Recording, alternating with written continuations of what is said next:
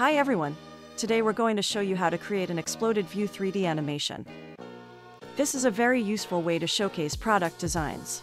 Not only does it reveal all the parts that might not be visible from the outside view, but it can also serve as a guide for assembling or fixing it.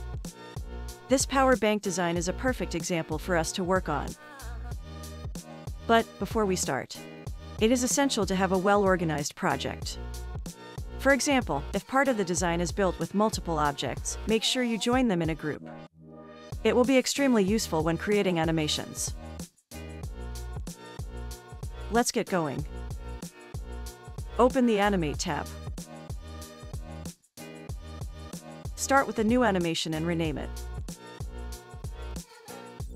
Move the playhead to 0.5 seconds and set the animation time to 1 second. When the objects are moved, a keyframe is automatically created on the timeline. Set the position of each individual object to where they should be at the end of the animation. Move the objects so that all internal parts are visible. In other words, the exploded view.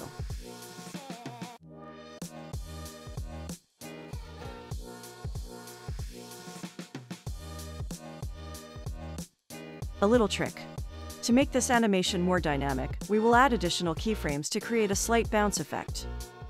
We will do this by repositioning the playhead and adding additional keyframes. Move the parts slightly closer together.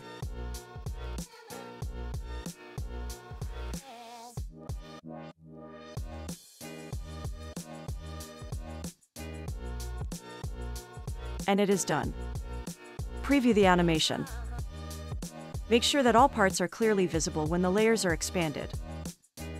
Readjust them as needed. This will automatically override the previous keyframes, so there is no need to change the time frame. In the final showcase, we want the exploded object to open and then close after a while. To get that effect, we will extend the animation and add keyframes. We'll use the keyframes we already have. Select all the keyframes where our power bank is open. Copy and paste them. Now, copy the keyframes where the power bank is closed at the beginning of the animation. Paste them at the end. This will set it back to its original state. Let's add the ease out effect to make the animation start and then slow it down. Select keyframes where the power bank is fully open and change the easing to ease out. Do the same for keyframes at the end of the animation. If you want the overall animation to last longer, extend it by repositioning the keyframes and extending the time when the power bank starts to close.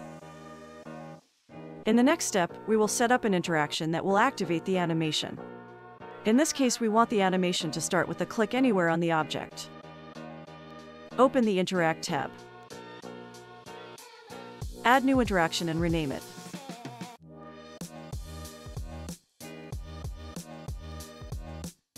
Set the trigger on click and choose the power bank animation group.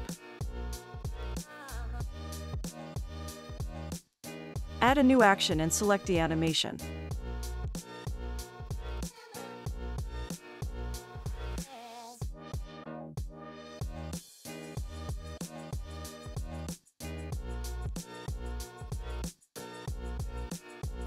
You are ready to share the project by copying the link.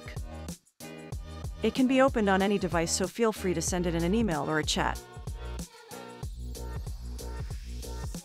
In our next tutorial, we'll look at new ways to work with exploded product animations by introducing new functionality and features.